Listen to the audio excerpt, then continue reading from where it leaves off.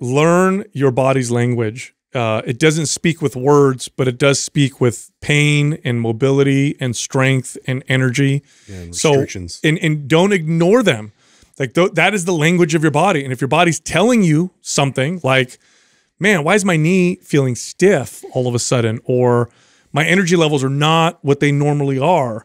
Don't just, okay, that's just what it is. It would be like ignoring me in your ear telling you something. Like, don't ignore the language of your body. It's saying something. And then what happens is, what happens if I'm talking to Justin and I'm trying to tell Justin, hey, watch out. If you step over there, you're going to fall. And he doesn't listen to me.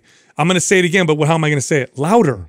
And eventually I'm going to yell at Justin because I don't want him to hurt himself. That's what your body does. So the pain signals or whatever the language is of your body, if it gets louder and louder and louder to the point where you can't ignore it anymore. And what does that look like? I can't move. I'm sick. What the hell is wrong with me? Shin splints, they suck. But did you know they're easy to fix? They are. You just got to strengthen your tibialis muscle. That's it. Do some toe raises. And for many of you, those shin splints will disappear. Do you guys remember when you figured this out?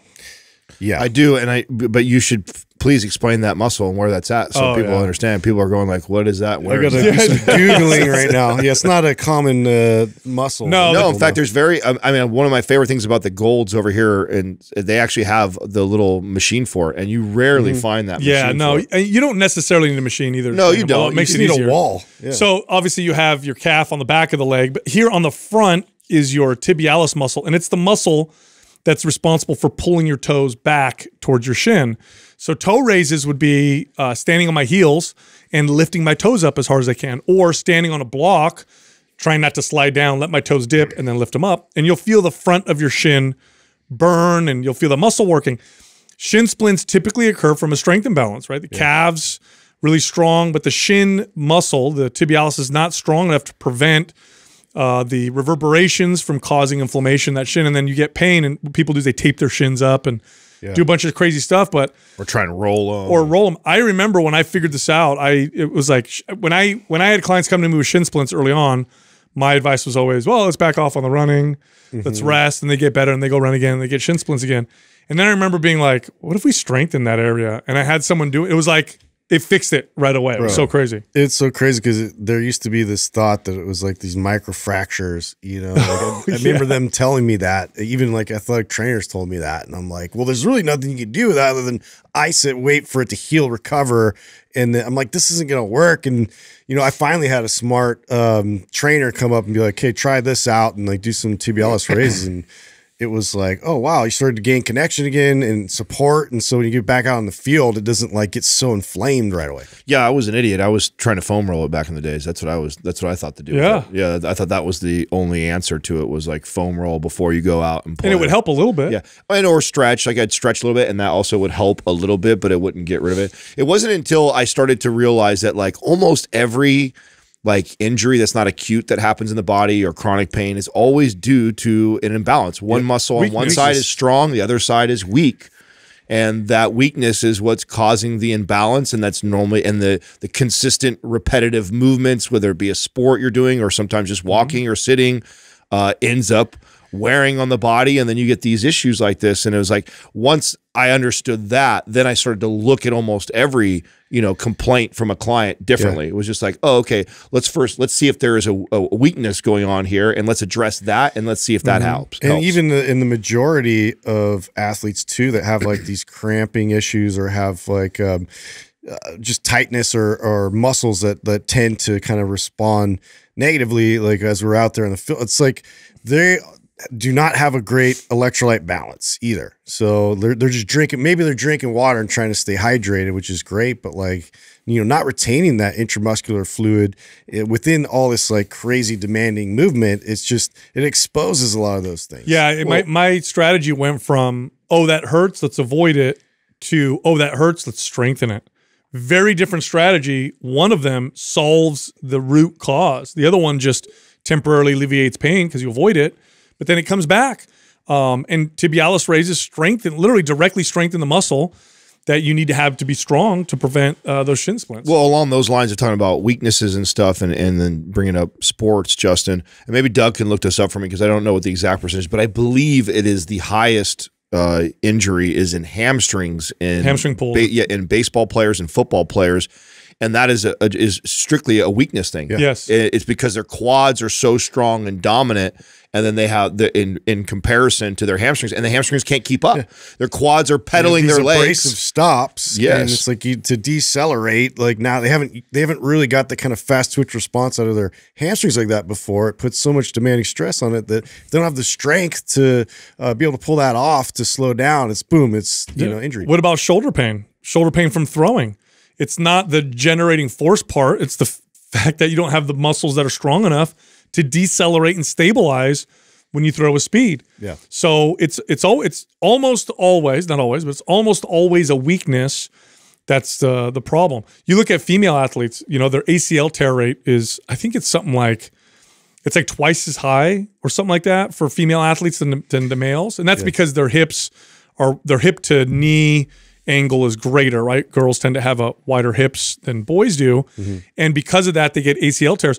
But you can fix that by strengthening the appropriate muscles and the appropriate movement to the point where those ACL tears disappear. Yeah. But if you don't, you have this imbalance that happens and you cause yourself some problems. Baseball was actually rotator cuff. I thought it was hamstring. Oh, throwing. Yeah, football was hamstring, and then baseball was rotator cuff. Yeah, also a weakness issue, right? Yeah. I mean, you ever, what's that game that you play sometimes, boxing? Or whatever on your Oculus. Oh, yeah. Yeah, how do you, if you don't practice that decelerating, how do your shoulders feel afterwards? Yeah, definitely. It's a little embarrassing. It is. I've had that happen before.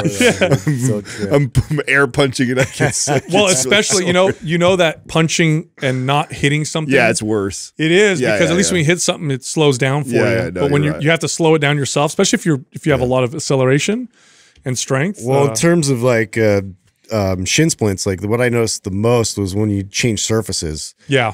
And so I had a harder surface. Like definitely the transition from football being out on the field to then basketball was brutal.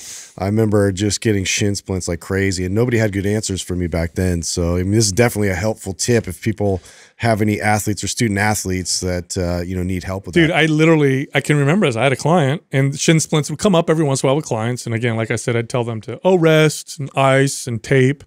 And this client kept getting them. He would rest, and then they'd come back, and they'd rest and come back. And I'm like, what the hell is the problem?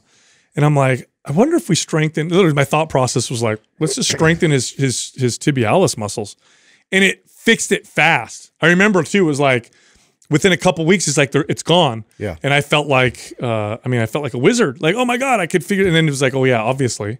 So let's talk about what like a precise protocol would be. I'll tell you what I would probably do with a client like this. I would warm them up first with like a combat stretch, and I would do 3 sets on each side. Yeah, you got to really get emphasizing the toe. Yeah, and if you've if you haven't watched me do the combat stretch on our YouTube channel, I walk you through like how to intensify it at the end. Like I think that's one of the most important parts to how you do this, especially for someone with shin splints. And then after that, I would probably do a full range of motion calf raise with like a superset of the tibialis toe raises. Yeah. I love, and you can just do body weight, or if you have a thing that you can have some resistance, but even just lifting them up and getting that burn and maybe even holding and doing like an isometric hold and intensifying it. And 3 sets of that, and that person doing that on a regular basis would be and in someone who's not super versed in mobility, I mean, you can even just do a static stretch of the calves and then strengthen the tibialis, because what tends to happen with shin splints is the soleus and the calf gets tight simultaneously with the problem, and so stretching to and that's purely out of trying to protect it, right? Correct. So it senses there's an injury there, so it tightens up because it doesn't want to push. That's usually that's a good point. I mean, muscles tend to get tight, or you are tight in certain areas because your body is trying to limit your range of motion. Because it knows there's instability, so it's going to keep everything limited to kind of prevent. All these things that you feel from your body. Is your body actually trying to help you? As annoying as it is, you're like, why am I so tight? Well, it's better than the alternative. That's such a great point to say that. And like it took me a long time to actually view that, even with my own body, right? Like, what's my body trying to protect? I feel like we're so conditioned to feel a little pain or feel a little discomfort and be like, work through it, be tough it out. Or stupid body. Right. Or ignore it completely, right? And I think that instead of that, like as soon as you notice even the subtle thing off, like your body's trying to talk to you. It's and trying to dig into that and figure out what is it? Why is this so tight here? Why is this part? I love the way you said that. Learn your body's language it doesn't speak with words, but it does speak with pain and mobility and strength and energy. Yeah, and restrictions. So, and don't ignore them. Like that is the language of your body. And if your body's telling you something like, man, why is my knee feeling stiff all of a sudden? Or my energy levels are not what they normally are. Don't just, okay, that's just what it is. It would be like ignoring me in your ear telling you something. Like, don't ignore the language of your body. It's saying something. And then what happens is, what happens if I'm talking to Justin and I'm trying to tell Justin, hey, watch out, if you step over there, you're going to fall. And he doesn't listen to me. I'm going to say it again, but how am I going to say it? Louder. And eventually I'm going to yell at Justin because I don't want him to hurt himself. That's what your body does. So the pain signals, or whatever the language is of your body, if it gets louder and louder and louder to the point where you can't ignore it anymore. And what does that look like? I can't move. I'm sick. What the hell is wrong with me? It's like, if you think back, there were a lot of signs that totally. I mean, how many times have you guys heard that from a client who tells you like, "Oh, this bothers me, or this hurts, or but I can still do this. You know, I can still do it. It's just I wanted you to know that this I can feel this, or it bothers me." It's like, dude, okay. We need to figure that out and get to the bottom of it. No, my favorite would be, well, not my favorite, but this was common. A client would be like, "Man, all of a sudden, this happened to me," and I'll say, "Well, let's go back a second. Were there any signs? All of a sudden, you had crushing fatigue, right? Okay, let's look back. Like, how was your caffeine intake? Well, I'd been ramping it up. Why would you have been ramping it up? I thought I needed more. Okay. And I'd go down the list and be like, you know, this all these signs pointed to what just happened. Just you weren't listening. I just picture, like, you know, your body's like, you know, just starts by massaging you and giving you a little whisper like, hey, you know, maybe you want to like back off a little bit. Hey. And then it like accelerates, you know, gets more. And you never listen to me, you know? You know, that's it. That's exactly how I feel like it happens.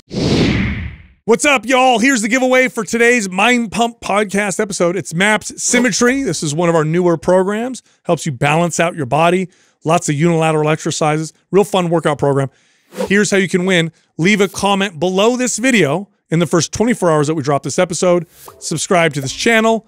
Turn on notifications. Do all those things, and then we'll go through the comments. If we like your comment, we'll notify you, and you'll get free access to MAPS Symmetry. Also, we got a sale going on, okay?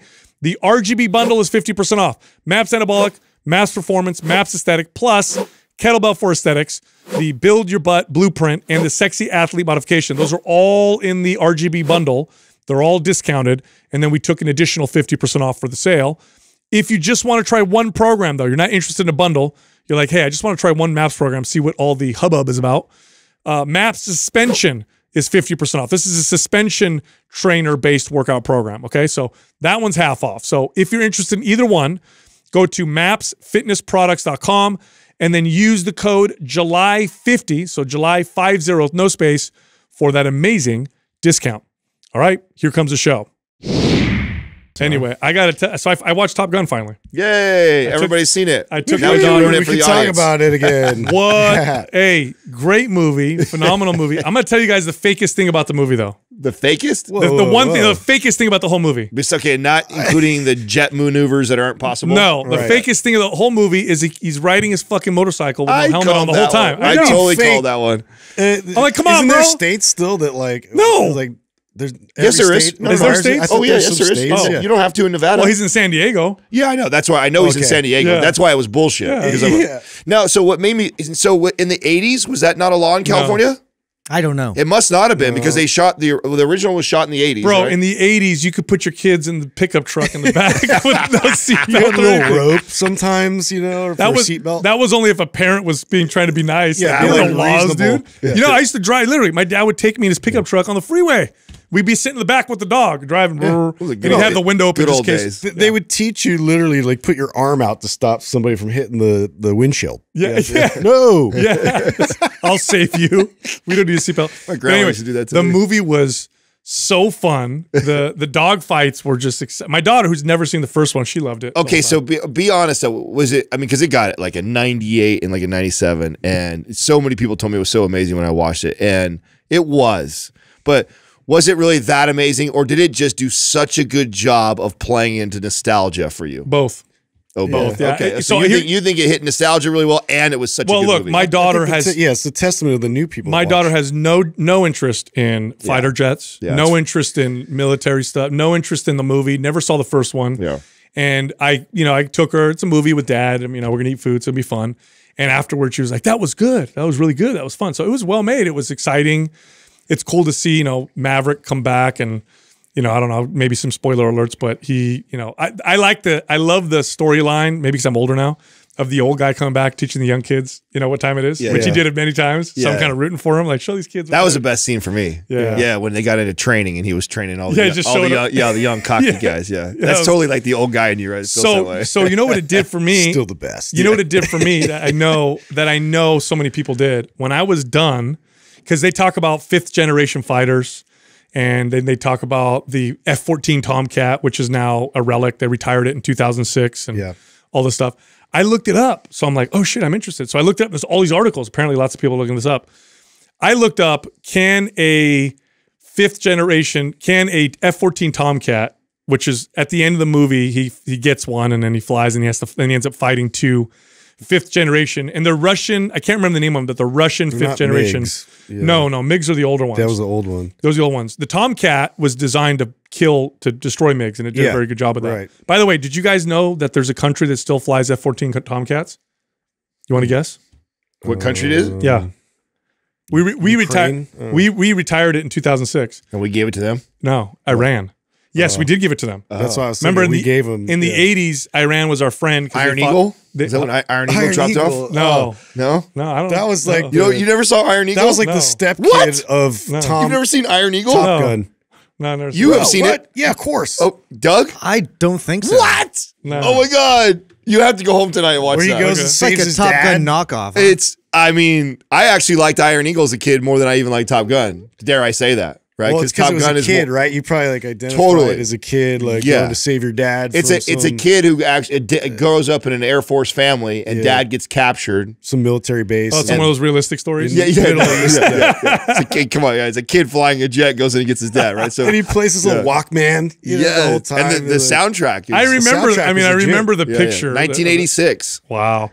But anyway, all the other ones are whack. The follow-ups are just a play on because it had a cult following. But anyway, we gave him to Iraq. Iran. Not when he fought Iraq, but I forgot what other war. But we gave it. So they actually fly someone. But anyways, I looked up, can an F-14 Tomcat actually beat a 5th generation fighter? Because in the movie, they're talking about it's the pilot, not the plane, right? So and he's a badass pilot and whatever. So I looked it up, and there were all these military experts commenting on it, and they're like, "Hell no, not even, never." Hell no. And so one guy, not even a great pilot. No, so it doesn't even matter like that. No, and you know why? Why? Because the 5th generations. This is what one guy wrote. He's like and this guy's a fighter pilot. He goes, I will be in the air and I'll fire at you before you even know I'm there. Yeah, because I can get you. They can lock in on you. I can get you from so far away. Now. You won't pick me up. You won't even know I'm there. That's why it's silly. He goes, you'll know I'm there when you're dead. That when you're in heaven, they'll be like, oh shit, I got shot down. And how many of those like missiles did he do that rooster flare thing? Oh, the flares. Like that might work once. Yeah, maybe if you're lucky, right? I know. There's no way you could. How effective are those? I don't think. There's no way, dude. Yeah, I didn't know that. That's oh yeah, you wouldn't even know. So like, it's a radar thing that you can't pick radar, the distance, the locking, the technology that. You would never know I was even there. So if we're in a dogfight, it'd be like me and you fighing. So in other words, like the Tomcats were built to be in a dogfight, and the new 5th generation is like you don't get in a dogfight. You're supposed to be able to kill them from far away. From far away. They made each generation of fighter they made to completely and so I was reading articles on this. The technology that they create makes the previous like undefensive technology completely obsolete. Like within a decade. Well, they don't even need fighter pilots now. No. I mean, they kind of alluded to that. Dude, everything's movie, which was, that's where it's going. It's all going drones. Yeah. That's I was listening to that interview with the Palmer Luckey, I think is his name, the guy who did Oculus, and now I forget the name of his company for his defense company, and that's telling me. And so I guess China is like way ahead of us with AI and everything like that. Like we're way behind on defense when it comes to like artificial intelligence and drones and shit like that. And that's a lot of their focus is like anti-drones. Like now they're ahead of us on the technology as far as what the drones can do, but nobody right now is building like a very good defense against other drones. And so I mean the jets, the carriers, those things are going to be obsolete in the future. Well, like, why would you even sacrifice a potential life when you could go fly something that in the movie they hit 9 Gs. Did you hit 9 Gs? Yeah, 9.3.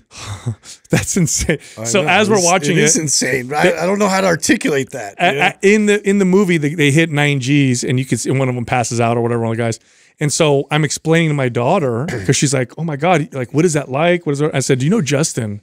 So I did remember properly. So I'm like, "Justin hit 9 Gs." I said, "We had some fans that flew in those exhibitions with jets, and he got to ride up in one, and he hit 9 Gs." And she goes, "What did he say it was like?" I said, "He said it was like every atom and molecule in his body like compressed." And she goes, obliterated. She goes, "Why didn't you do it?" I'm like, "I don't want to go through that." And she goes, "It's just not a big deal. You feel sick and you feel better." I said, "He didn't feel right for like 3-4 days afterwards."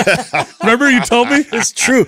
And the thing is, the time length in between of forgetting, right? Like, I'm like, I feel like the worst part is I was all gung-ho after watching Top Gun again. Yeah. I'm like, oh yeah, like I would love to do that again and try and beat that last score I got or whatever, and like go for more G's, because so they showed that they were trying to allude that Tom Cruise got like 10 G's by like pushing it with that next generation jet, right? And I'm like, no fucking way, dude. Oh, and now do you know that the plane that he's working on in the movie, what is it, a Mustang? Is that a P-something Mustang? Yeah. That's his actual plane. It is? Yeah, he owns that. Yeah, I knew he like has a license and he has his own plane. Yeah. I didn't know he had one of the fighter planes. Certain planes, even though they're obviously obsolete and whatever, they're considered some of the best of all time. The Mustang is one of them because it was so much better than all the other planes at the time.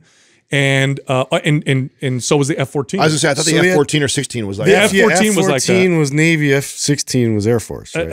I'm not sure. I'm pretty sure. But I know that the F-14 got in dogfights and was just supposedly it was really good compared to its competitors. That's it right there, Doug. That's the and he owned that was his actual plane in the movie. Yeah, the one that he's working on. Oh, that P-51 Mustang. Now, if he can fly that, would they allow him to fly the jets? Did he ever get to fly any of the jets? Oh, I have no idea. Do you it's know, a very different Justin? plane.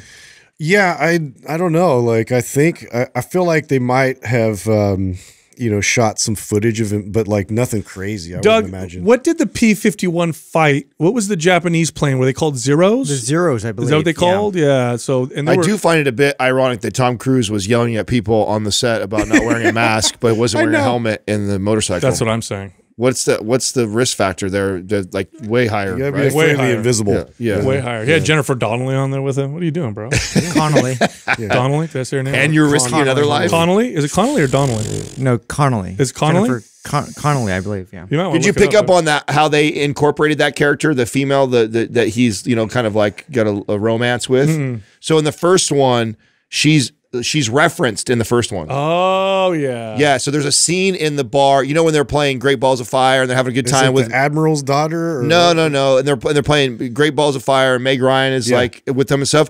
She's razzing him about how he's such a ladies' man and all the girls. Oh, and they mentioned and that. she mentions her name. Oh. Yeah, because I think it's like a friend of hers, and it might be an Admiral's daughter. I don't remember that or Wow. not, but I know like she referenced, because I went back and watched the first one again because I'm like, where did this girl come from? Now, Yeah, I thought they just like extracted her from Rocketeer. They're like, oh yeah. No, she was referenced in the first one, so they did a good job of even tying it back to that. Like she was like a girl that he went back and hooked up with multiple times. They did their homework. Oh, they did. They did a good job. Val Kilmer, who plays Iceman in the first one, right? He actually can't talk, right? Yeah, that's what you No, see. yeah, The he's scarf, throat the scarf cancer. around his neck. Oh, so he does one of those. Has one of those. What do you call trach. Yeah. Yeah. Oh. So the interesting, I actually read, I think it was like a tech magazine, like did a thing on it. They had to, so that was his voice on some level, but they had to patch it all together digitally, I guess, That's sad, through man. artificial intelligence. So that way it was like it strung it all together. So it wasn't really like he was performing it, but I believe that they dubbed over it with. He never talked. Yeah, he did No, he talk did. a little bit. He did, kind of yeah. real low. At the Oh, very, like the very real- end, he was like real raspy. but real- even that, like I think they had to enhance it. Oh wow, really? Using AI, yeah. Oh, interesting. I think it was So- Doug who saw his documentary. Did you watch his I documentary? did. It was Very sad. interesting. Very sad. I So, felt very sad Doug, about it. look up 5th generation Russian fighter. So, in the movie, they don't tell you where they're going or what kind of fighters they are on purpose. They don't say like it's here, it's Oh, there. I didn't pick up on that. No, they didn't say that. But it's obviously Iran, and it's obvious. And those are Russian fighters. So Russian fighters who were given to Iran to support. So it's actually like I noticed that. I was like, how did they make this such a neutral like adversary? yeah, they're pointing to like potential scenario, right? So that's definitely Iran, and that was the fighter. What's it called? SU-57. Yes, SU-57 is their fifth generation fighter jet, Now, which, by the way, is the worst fifth generation. I looked them up, so I know you guys know me. I'm a dork, right? So I went crazy.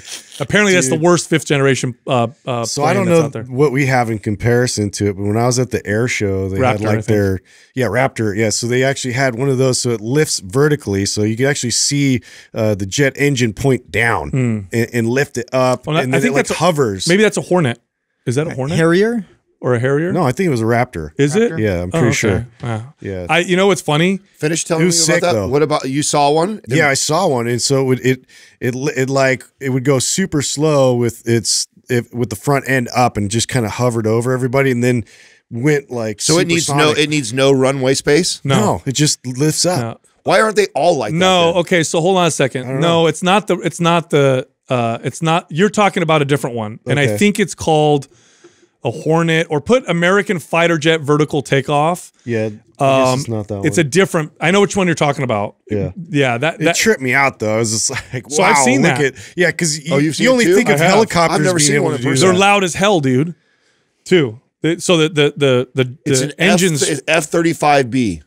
Oh, okay. Is that what it is? Whoa. Yeah. You see how it's pointed down like that? Lightning 2. So. And then it adjusts, and then they just go supersonic. So apparently the jets now are not designed. They're all designed for air to ground. They're not really designed for dogfights, because it's kind of like because the technology is so advanced. Yeah, right. They're going to hit each other. They're more concerned with long range missiles and everything now, right? Now, have you guys ever read about the dogfights that happened in World War II?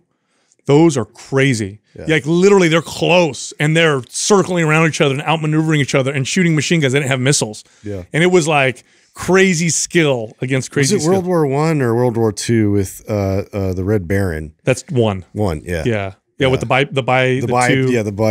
Yeah. Those were the days. Yeah, those were the days. Did you go by yourself? Yeah. Did you? No, I went with my daughter. Oh, you went with your daughter. That's what you said. Just you and her, huh? Just her and I. Dom didn't go. No, he's already watched it. Oh, he already saw it. Yeah, so I would have watched it again. It's good enough to watch. I mean, especially in theater. It was definitely a theater movie. Yeah. I'm glad I watched it in the theater. Yeah, you know what I hate though? Oh God, I hate it when this happens, because I'm torn on what I need to do. We sit down in the theater, and I'm sitting next to, and this happens to me sometimes, the most obnoxious people of all time. There's this couple over there, they're talking like normal volume, and the guy has to comment every damn thing that happens in the movie. And I'm with my daughter.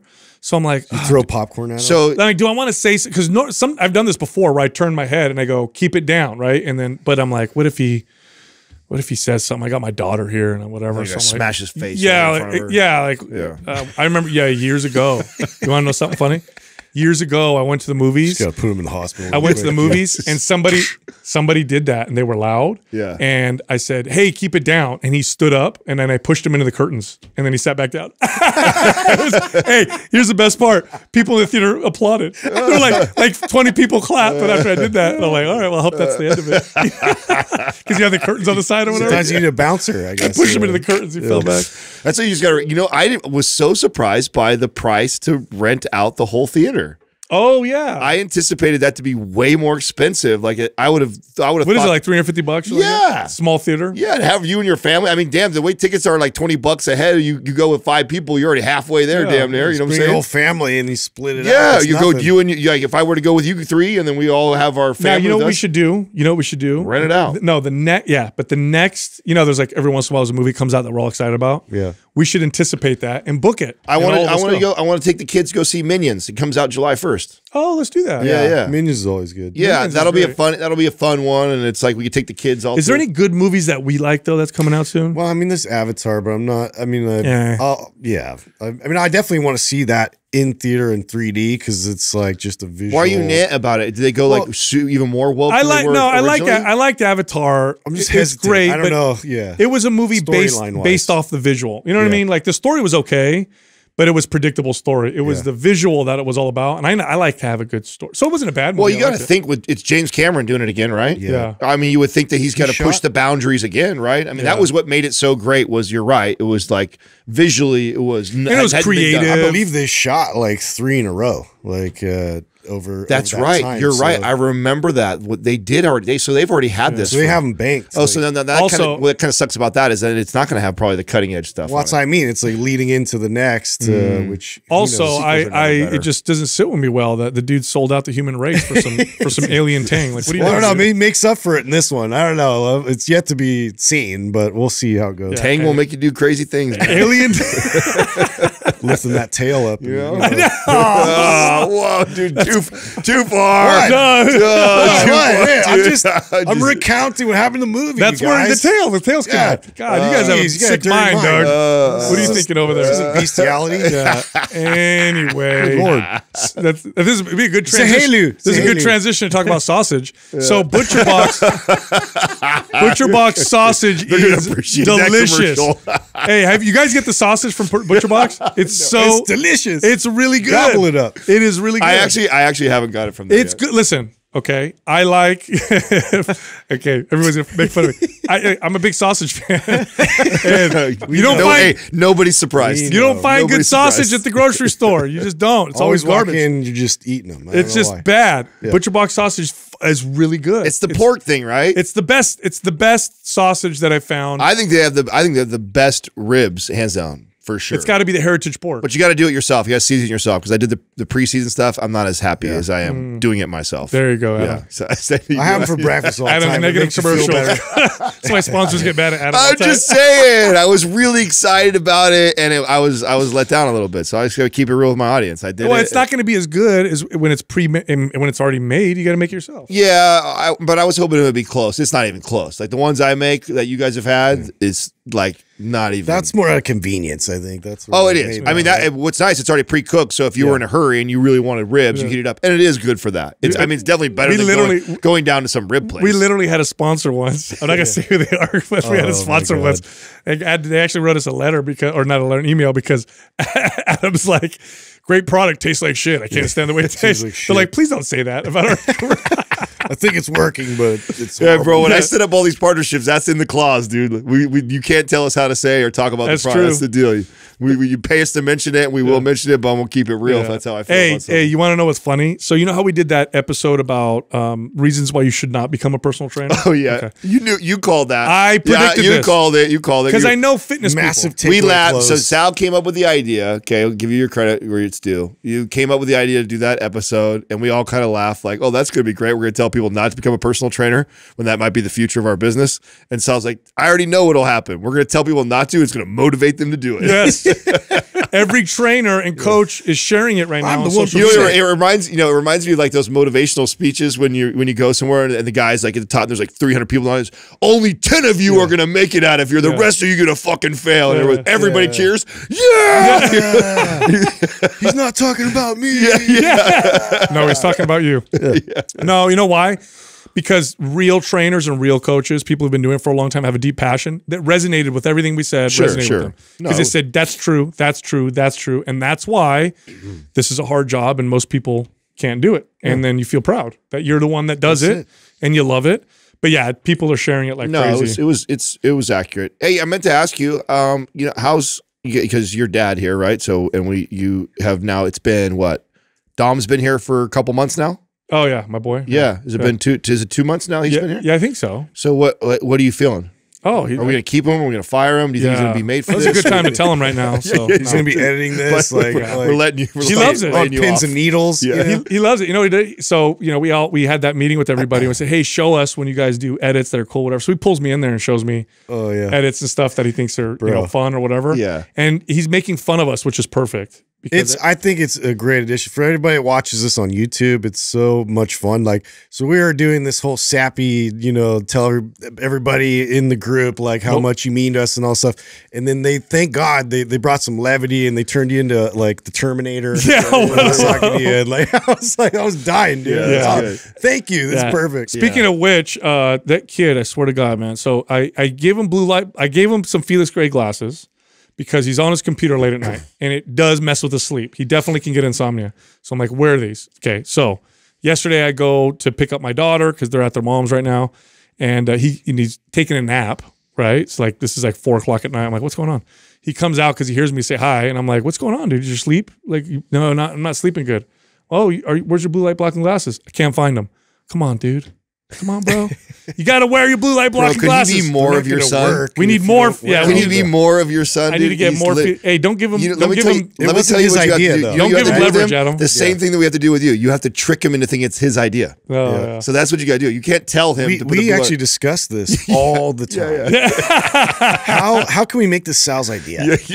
You know, like, should we write it on the wall? Should we like put little subtle clues? Yeah, like subtle messages on the table. What were we just at? We were just texting. Right in the sand. Last night was about Andrew Schultz, right? First of all, Andrew Schultz, Justin found like when he was just coming up, right? Loved him, dude. Right? I was like reaching out to him. Before Joe Rogan, before he got all famous and stuff like that, Justin was on him a couple years ago and was like, oh, check this guy out. I really like him. I started following him after that. Recently, I listened to an interview that Andrew Schultz did with Logan Paul. I think I even brought it up on the show. You did. I did I? You did. Yeah, I talked about it and like that. And then yesterday, you know, in the thread, Sal's like, check this out. You know, it's Andrew Schultz doing an interview with Logan Paul. Motherfucker, where were you when we were all talking about this? I know you guys had talked about it. He was right here in the room. Yeah. I know you guys have talked about it. I just hadn't seen him yet. And I agree. He's really hostile. It just like entered in there. You know, just all of a sudden popped up. There's those magnet letters on the fridge. What does this say right here? Swear to God, oh, wait, that's a good idea. You think we're joking. Anyway, I got to get him another pair of Felix Grays. So that's do you guys? I have a few pair. I think I have them up to like 4 or 5 pairs. Yeah, if you have another one to spare, yeah, give it to our newest editor. No, I do. I don't. Which ones do you know? Which ones he wears? Oh gosh, I forgot. I can't remember. 2 prescription. He'd probably be Nash. I would think. Maybe. I would think he'd be Nash because he's got a smaller head. I don't think he's got a big head. Yeah, not Justin's. the fat face like a melon head. Hey, you guys, cranium. You guys want to hear a funny study that I read today? A funny one? Well, it's weird, right? So the scientists wanted to study if, I don't know how they come up with these ideas sometimes. Do people's sexual preferences, like in other words, who they consider attractive, do they change if a person's hungry versus if they're fed?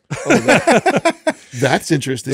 That is funny. So they took people. I know my grocery shopping changes. Well, okay, so here's where they came up with the idea. Because at first you're like, what? Why would they come up with that? Lots of behaviors apparently change if you're hungry or if you're fed. Not just grocery shopping, but lots of different behaviors tend to change because getting food is so wired into us, because for most of human history, that was a big problem. That if you didn't have food, your body and your brain would change your behaviors in a way to get you. Are you attracted to different types of physiques? Okay, so I'm gonna like, can we speculate on yes. like that? I'm gonna speculate that the hungrier you are, the more promiscuous you are.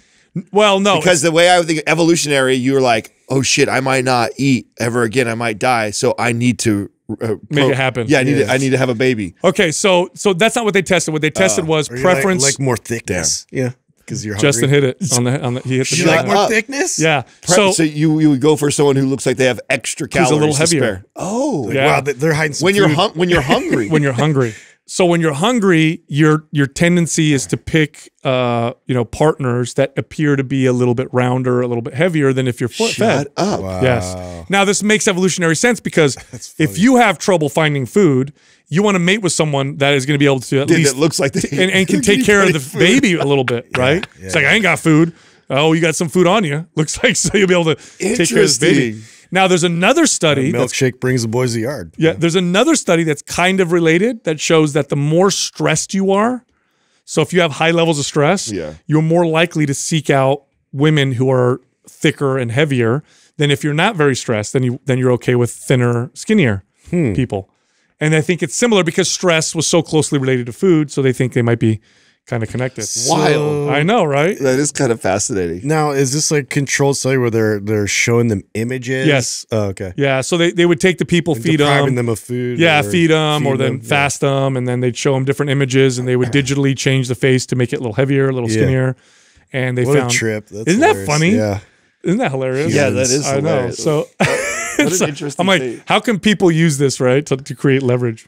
Yeah, I know. You know what I mean? Like, a girl and a guy, they link up on what is that app or whatever, the dating app. Yeah. And she's like, oh man, I want him to find me attractive. She's like, hey, you should fast all day because I'm going to take you to a nice restaurant later on. Okay, I would eat all day long. Well, I've always thought it's fascinating how we all have, like, everyone has a unique type that they're like attracted to, and it's you know, how much of that is like things like that, how much of that is like, you know, born into you already before you even got to a place where you were attracted to other people. Yeah. Like how did that all develop? Is some of it experience too? Like is it nature and nurture? It's a combination, and there are some commonalities worldwide, but they're not, but like size varies dramatically. So and they did this with women. So in some countries, you know, it's preferable that women are smaller, in other countries much bigger.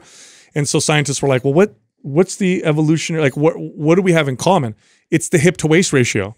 So whether you weigh 180 pounds or you weigh 100 pounds, the hip to waist ratio was the same in all these countries. And why? They connect that to successful childbirth. Yeah. But culture does influence size. Some cultures like them heavier, some cultures like them.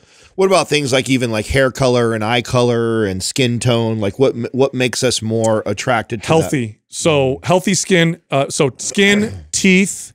It was skin, teeth, and I forgot there was another one. So if you have healthy teeth, so like a healthy smile, probably hair and too. Healthy skin. But why? Because those will signal to you disease. Like for most of human history, if you met someone with missing teeth, they're probably not Well, healthy. I'm sure too. There's some Freudian stuff in there in terms of like it relating to how you grew up and like your mother, on right? some level, yeah. Well, I mean, geez, It's the gross thing to talk about. It's true Just though, as right? like my mom, let me tell They you. say that a lot of times that you end up, you know, dating or marrying your mother, and the same thing for women marrying or dating their father, right? Yeah. Like someone that has Well, similar attributes. Or whatever, I don't know. right? I mean, I think so. I know for me, it's like, so right now, And I think that has less to do with like your mom or your dad, and more so that's what you connect to what is normal and healthy. partly, Right? If you're raised, and let's take the bad example of that, right? And you have your father was abusive to your mother, and you have that. And a lot of times people fall right into that. They end up marrying because they tolerate it. because exactly Yeah. they recognize that as normal behavior. Whereas if the opposite was true, they didn't have that. They would see that as normal, and maybe they're less tolerable to somebody who is willing to do things like that. So I think it's less to do with like, oh, I'm attracted to a woman that looks like my mom, and it's more like there's characteristics and attributes about her that I recognize. Which that goes back to the book Hitmakers that I tell you guys that there is in human psychology there is this part of us that we want familiarity. Like as much as we love novelty, which was true, we also want familiarity with things. And so, okay, I want I obviously don't want my mom. I want something different, but then there's things that I want to be familiar. Like, I love the way that she used to cook or the way that she used to, you know, hold me or hug me. I want someone that's affectionate. Like, so you start to gravitate towards those maybe, attributes, I mean, for me, I find motherly actions and stuff like that so attractive. But my mom, I mean, she was a mother of 4 kids. I'm the oldest, so I saw her take care of 3 babies. My mother's very motherly. So like right now, Jessica's pregnant. She's got Aurelius with her, and right now she's on vacation. She's sending pictures, and she's to me so beautiful. I don't know if it's the motherly thing or what the deal is or the energy, but I find her so attractive. You know what's interesting about those studies on that, Adam, is girls that don't have a secure male role model, so that don't have like a secure dad that's there or don't have a secure relationship with the male, they are typically far more promiscuous as they get older. And the theory is that throughout human history, a female required a male for protection, especially if she got pregnant. And if she didn't have one nearby, her having sex was a way to attract. So they become more promiscuous to try to get that connection and that security from other men. Really, you know, so all the jokes, you know, about daddy issues and stuff, there's a little bit of truth. Sure. That you know, come to that. Of course. Yeah, it makes me sad when I talk about that kind of stuff. Oh, really? Yeah. I mean, it should just motivate you to be a good dad, right? I think Of course. right? I think that's what It just makes me sad for other people. Thing. Yeah. Oh yeah, for the people that unfortunately didn't have. I mean, you can have there's also the positive side to that. I mean, I'd like to think that I'm an example of that, right? Statistically speaking, with my father having suicide and the childhood that I grew up in, I was supposed to go down a bunch of other paths. But if you become aware, I think, like I became aware at a pretty early age. Yeah, you're an anomaly for sure. You know, and I actually think it worked to my advantage because I was so adamant about going the opposite direction. I didn't want to go down that path. I was consistently, reflecting and paying attention to my behaviors and the things that I tended to be drawn to, knowing that, okay, I grew up in this environment and these are the things that I think are normal, but they're not, and they're not healthy. Therefore, I need to be very active, like proactive about, where I, let my life be influenced in the future. And so there's some positive things that can happen. Yeah, I was in the same article that I just told you about with girls and promiscuity. They talked about boys and not having a strong male role model and a good connection with a man or a father. That boys, what they learn from a strong male role model is temperance. They learn a lot of temperance, meaning boys or men can be out of control, aggressive, like hypersexual. Chaotic, and having a strong male role model shows you to be controlled, temperate, to have responsible. That was the other thing, responsibility, because we don't have a biological clock that says. By the way, if you ever watch little boys and little girls play, I know I'm being stereotypical, but generally speaking, boys and girls play differently. Girls play like they're already taking on responsibility. Boys play like they're breaking shit and going crazy or whatever. Yeah. And so what they learn from their dads or from male role model is responsibility, temperance, boundaries too. And and boundaries. And if they don't have that, what they do is they look at media for examples of masculinity. And what does media tell you? Oh, be aggressive, bang lots of chicks, no responsibility, just make money, like whatever. And so they end up having this kind of like what they call toxic masculinity, this hyper machismo that's not even good. I mean, that's why rough and tumble is so important, like with your kids, right? Like I knew that going into being a father because I'm older and I understand that, but it's not like I actively think about that when I do it. I find it very interesting how it's almost animalistic in us and how I naturally just do that. Like it's not when I go and wrestle with my son, I don't go like, oh, I should do this. Now there might be some fathers that need to do that because maybe they weren't trained or taught to do that, or it's not normal, natural. But I find it very natural. It's so funny that it's just if my son comes over, it's natural for us to right away start wrestling. It's a trip because you see, and I've noticed this myself because I've done a lot of like wrestling and whatever, and like trying to like get rough to the point where it's borderline, but they know I'm never going to hurt them. Right. Yeah. And so that's the whole thing is that's like trust, figuring out like where that lies in terms of like where it's really going to hurt or, you're going to put damage on somebody. And so therefore, when they get into these kind of scuffles with their friends and they can just play, fight and all that, they know where that lies, that boundary lies. But I've noticed some of their friends that don't have that kind of interaction, didn't grow up with a lot of, they freak out and then they'll go too hard and then they actually will throw a punch or like, they'll do violent things that go beyond the boundaries. They don't know how to what the boundaries are, what the limits are with play, because what happens with your boys when you wrestle with them, inevitably when they're little, what do? They'll hit you in the eye or something and then you'll stop, say no, don't do, or they'll bite you. No, we're not going to play like that. You got to be a little bit more gentle. And then they learn those boundaries. And then with girls, when you rough and tumble with your daughters, they learn that they can be physical with a man and it be safe. Yeah. And it not be whatever. So they're comfortable with a man that is showing them that they can trust them or whatever. So that's also why it's important to wrestle with your daughters. So that they know that kind of stuff. So anyway, totally. Really, really cool stuff. So, hey, did you guys know that they are pretty close to an HIV cure? Really? Yeah, I just read a study where they took a woman and through some gene therapy, her body actually eradicated the HIV virus. What? So we're getting close to a cure for HIV. I mean, we've already got to a place though where it's like totally livable with now. Yes. Right? Like, I mean, that since the 90s when it was. Well, I mean, Magic Johnson looks healthier than other people his age. How the hell that happened? I know. It's so crazy too, right? Because he was right in the heart of it when it was really scary, but then obviously got a lot of the cutting edge. HIV stuff. was a death sentence before. Yeah. A lot of people don't know that who aren't. When he got it, it was. That. Yeah. That was what was so crazy about it. And then we see where he's at now. I mean, it looks amazing today. Yeah, yeah. So anyway, pretty interesting. Exciting. Hey, check this out. You got to check out a company called Olipop. So they make drinks that are healthy for your gut. They're only 35 calories, but they taste like the sodas you drank when you were a kid. I'm not making this up. They're delicious, but they're good for your gut. Almost no sugar, only 35 calories, no artificial anything. Go check this company out. Now, I recommend their variety pack. It's a great way to try out all the flavors like root beer and vintage cola, strawberry vanilla, orange squeeze, cherry vanilla, ginger lemon, classic grape, and tropical punch. That one's my favorite. Go check this company out. Get the variety pack. See which one you like. I promise they won't let you down. Great company. Go to drinkolipop.com. That's drinkolipop.com/mindpump, and then use the code mindpump and get 20% off plus free shipping on your order. All right, here comes the rest of the show. First question is from the Jillian Warwick. Other than doing a dumbbell bench press, what are the best moves to improve and increase your barbell bench press? Okay. All right. To be clear, nothing is going to get you better at your bench press than practicing the bench press more. There's specificity when it comes to strength. So that's always number one, right? If you want to get better at the bench press, you need to practice the bench press more often. Practice doing maybe pause benches, different types of techniques, rep ranges, intensities, that kind of stuff. Wide grip. But this person is obviously pointing to like other exercises or movements that may contribute to the barbell bench press. They mentioned the dumbbell bench press. I think that's a good one. I think the incline press for a lot of people makes a big difference. I think what is most novel for you for the chest is going to, if you've been a lifter for a while, right? This is we're going to assume this person's been lifting for a while and they've probably hit a plateau on their bench and they want to increase their barbell bench press. They already do it consistently in their routine. What else can I do?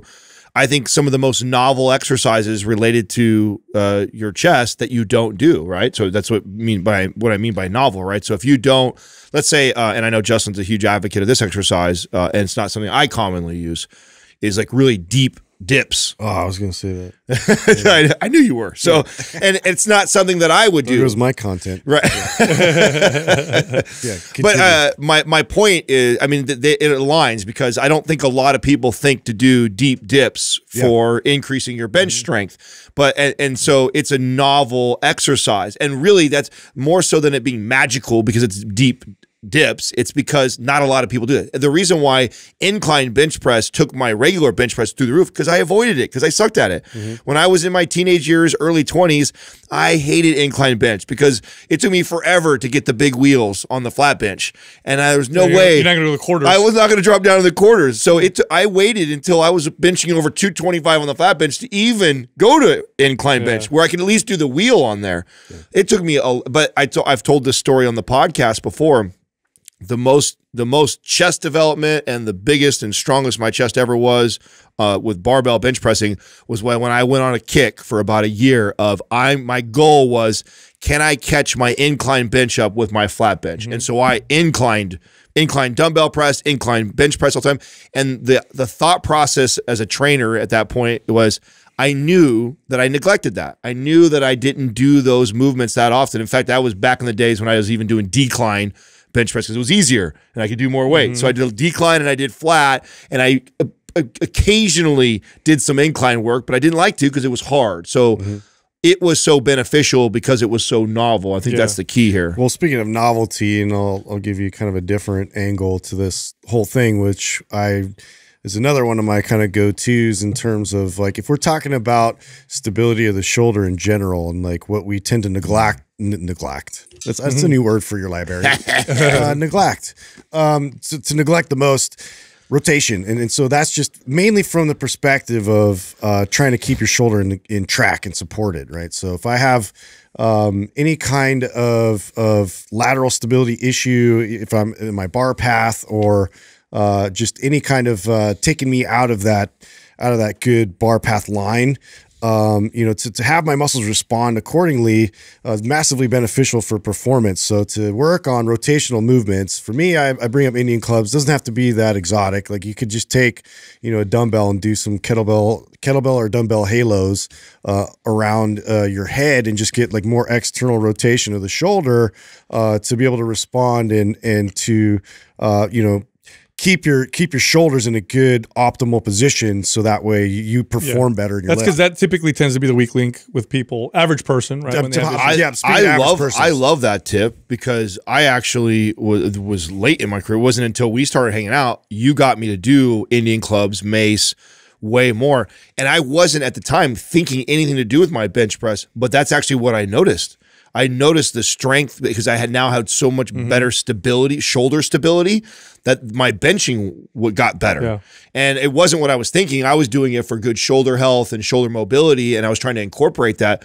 But as a side effect, I noticed that my bench became more stable and I got stronger there. The best, in my experience, the best non-bench press exercises that have the best carryover to the bench press include close grip bench presses, incline presses, overhead presses. Overhead presses tend to have a really good, decent carryover. You wouldn't think it because it's such a different movement, but especially when, I mean, on full range of motion. And if you add the stability component of balancing it over your head, because then you get that kind of shoulder strength stability that we're talking about, what Justin's talking about, and then you still get that kind of upper chest to dig yourself out of the hole from what you're talking about. You could do reverse grip presses and floor presses. Those are all really good powerlifting. Those are powerlifter auxiliary movements for the bench press that powerlifters have identified to really have a decent carryover. But again, I do want to stress this. No matter what exercise you're doing, usually to get better at that exercise, you practice that specific exercise. And you change the tempo and you change the rep ranges, but you do that exercise itself. Well, hopefully, too, this person is going to or already owns MAPS Powerlift, because this is part of why we wrote it, too. If you're somebody who specifically wants to see an increase in your squat, deadlift, or your bench press, that's the program for you. Because that's something none of us said, but it could also just be your programming. Yeah. So I don't know how you're creating your programming or what like that, but just having just random times that you're doing your chest and there's no rhyme or reason of how you phase in and out, or if you're not doing anything like that with your programming, it could be a programming issue that could totally get you out of it. So MAPS Powerlift is specifically designed to bring up those 3 main lifts. So if that's one of your goals, that should be something you're trying out. Next question is from James Ayers 95. What are your thoughts on doing wall sits to help build the quads? Wall sits, when someone says that to me, so I don't think this fell out of favor, but when I first became a trainer, I hated them because they seem so pointless. Well, trainers would just throw them in all the time as a way for them to not train their clients. Yeah, it was a kill time at the end of a session or something. Yeah, like, oh, here you go, do a wall sit. And then it was hard. Yeah, and they just have them sit there and burn.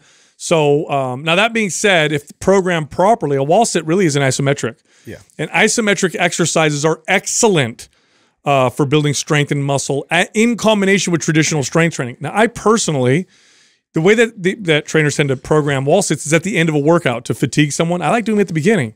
I like isometrics before going into full range of motion strength training exercises because it helps connect better to the muscles in my experience. Right. Do that and then go over do some front squats. Yes. And now you've lit up your quads and get them more responsive. I like that as a tip. It's funny because I feel like this exercise became what the plank became in terms of like a flex. Like, so people like start doing it for an exaggerated amount of time. Stacking weights on it. You see like stupid standing videos, on each other, people on top of each other. Yeah. And I'm just like, are we supposed to be impressed?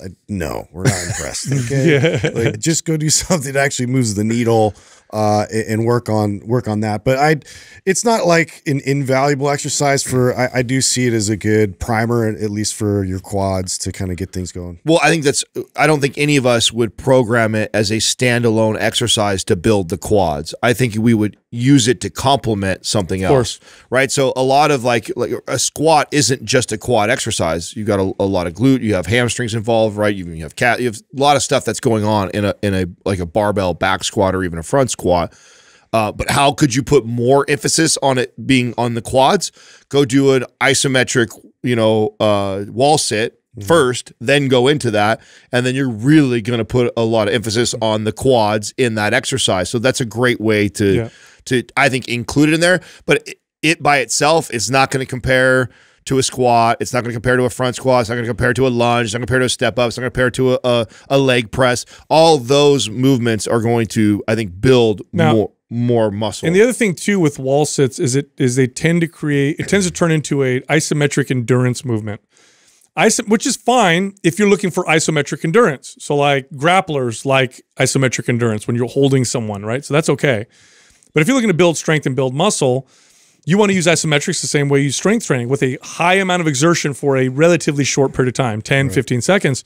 So if I did a wall sit and I wanted to build strength, I'd get in that position and I'd really squeeze and try to push my feet away from me for 10 seconds. Or even better, get underneath a bar that I can't move and try to move it and drive without moving, right? So it's an isometric drive for 10 seconds and then rest. Like that's more of a strength building, muscle building isometric. So just because it's isometrics doesn't mean it doesn't follow the same endurance, strength, type of path. I'm so glad you brought that up, because we most see it commonly used as an endurance thing. Yeah, how long you can. How long can you sit there, for a minute, 2 minutes on the wall, and how much weight can you stack on while holding for a minute, 2 minutes on the wall?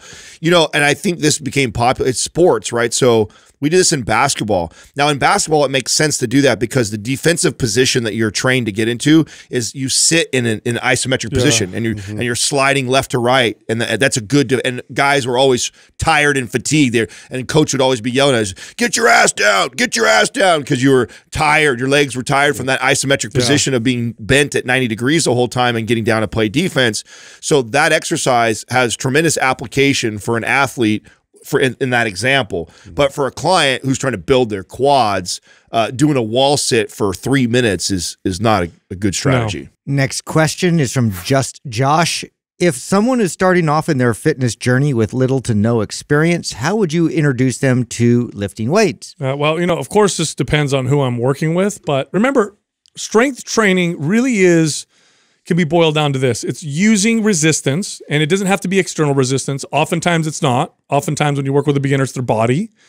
It's using resistance in a way to build muscle and build strength. So that typically looks like reps that are around 10, maybe 10 repetitions. You can be as high as 20 or so, but usually it's around 10 with a sufficient intensity. Of course, this depends on the person's fitness level, but if they're beginner, you don't need much intensity to stimulate muscle and strength. So what does it typically look like with a total beginner? I'm doing a body weight squat with control. I'm doing a elevated push-up usually, not even off the floor, but rather on an elevated surface. I'm doing an elevated body row, either with, suspension trainers or holding onto a bar that's higher than having them be perpendicular to the floor. I'm doing a very light lunge, shoulder press or some kind of a split stance, holding on to something for balance. It's really basic and it's appropriate for them, and that will build strength and muscle. Now, could I take that person and put them on a leg press and put them on a bench press and hammer them? I could, but not only is it going to not be appropriate, it actually they'll progress slower. It's too much. So always consider that. It's how do I get this person to get stronger? Well, you do more than they're used to. If they're doing nothing now, doesn't take much. Well, there's certain body positions that you have to be able to have control over first, and so I think that that's why body weight is ideal. In isometrics do help with this in terms of at least working their way through that communication and that recruitment process. So, having somebody in a split stance, just maintaining that balance control, having somebody in a squat position, holding it down at the bottom, working on these, just basic things, elevated push-ups and finding out where their depth capability is there. An overhead position, do they even have the ability to raise their arm over their head completely, not just in front but completely over their head, and do that with full support? So they're just sort of checkpoints joint by joint you can do in terms of their ability level, and then we start to load those same positions as we move along. But in terms of keeping it, narrowing it down to 5, I try to really not overwhelm people in the very beginning. So just limiting it to 3 to 5 of the most basic movements you can. I think we talked about this in terms of a dip, a lunge, and the pull up, something like that, where it's you're kind of covering the push pull and the legs within just those 3 exercises that's going to move the needle the most. The hardest thing to answer a question like this is that it's we kind of categorize people as beginner, intermediate, or advanced, and it's within each one of those categories is 50 levels, right? So, and what I mean by that is I've had somebody who's fresh off the street, haven't weight trained, done anything really exercise in years or whatever like that, and been able to start them on a MAPS anabolic type of protocol, especially if you count pre-phase, right? And move them in that direction, because maybe they have an athletic background, or they have good proprioception, or they're young and they can move, good body awareness or whatever. And so I would still categorize them as a beginner. They haven't weight trained till they got to me, but they have enough body awareness and conditioning that I can get them there. Then I can have another beginner, that starter is too much. Map starter, which is really this person to me, I think is map starter the way we program that. But they're even too deconditioned for that, where our workout was getting up and out of a chair for a half hour, you know, and lots of breaks in between, and standing and balancing on one leg. Yep. You know, so, and this is where I see, like, you know, we've came out and made fun of the whole stability thing and how that was a kick. You know, it's like anything in fitness. Like there's some really good value or truth to something, and then we bastardize it, and then it falls out of favor. And I think that's what happened with stability too. I think there is some tremendous value in a lot of these kind of goofy stability exercises that people mock and make fun of, because I think the wrong person is kind of doing it. But for someone that is really deconditioned and they can't even balance on one leg, like, that becomes an exercise. And I might include things like physio ball and Dynadisc and things like that to challenge this person's stability, because that is already meeting them where they're at. Sal talked about, like, where is this person at, and meeting them there. Well, this person can't even stand on one leg. That's probably something we should be able to do before I care if this person can back squat 135 or overhead press a certain amount of weight. Map starter would be ideal for, I'd say, a good chunk of beginners. So if you're a beginner and you're watching this, or you're a loved one that wants to get started, that would be the program to start with. Next question is from Anastasia. Steph, how can I improve grip strength so I can hold heavy dumbbells when doing Romanian deadlifts without having to use straps? You know, the thing with grip strength, and the reason why so many people, we get questions like this all the time. The reason why grip strength is an issue for so many people is the only time they ever test or strengthen their grip is with exercises that where they need to have a stronger grip, like a deadlift or a Romanian lift. And usually they don't do enough of it to get the grip to catch up to the rest of the body.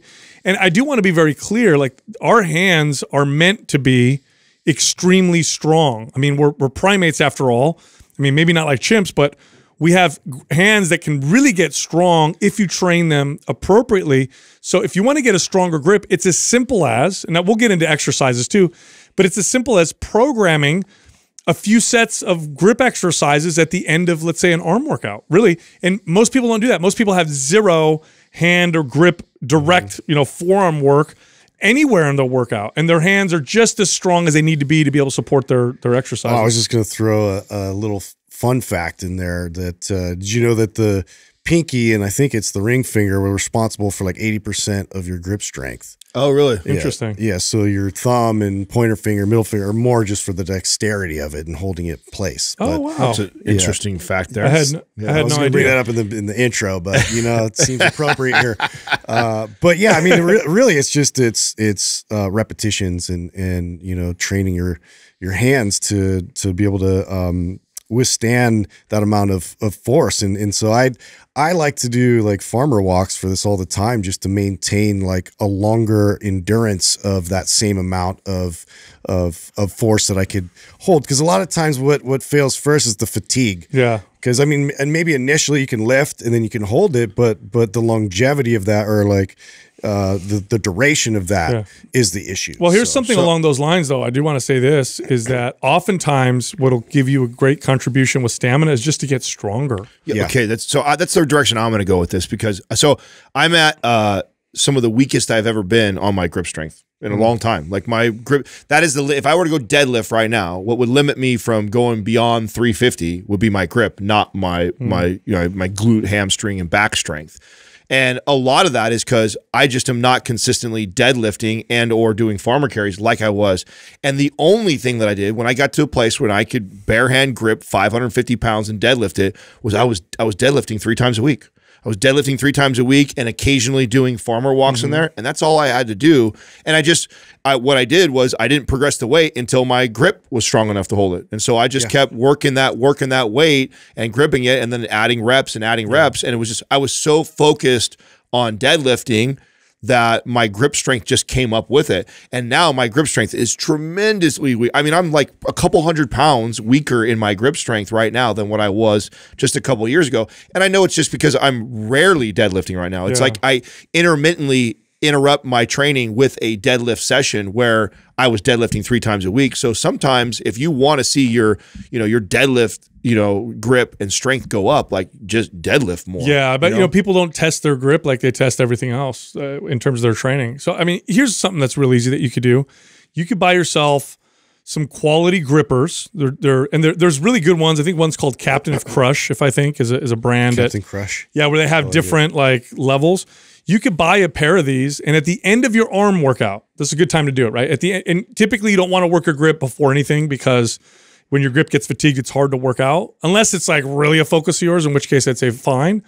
But you could get these grippers and then use them like you do strength training. You do some reps at the end of your workout. Don't go to failure, but train them like you would train anything else. Do 3 sets of some gripping, some strength. Then you have isometric strength that you want to build, right? Well, that you could do with farmer carries. You could also change the grip that you use. So you could do what's called a pinch grip on some plates. So you could hold some like 25 or 35 pound plates or 45 pound plates if you're real strong with this pinch grip here.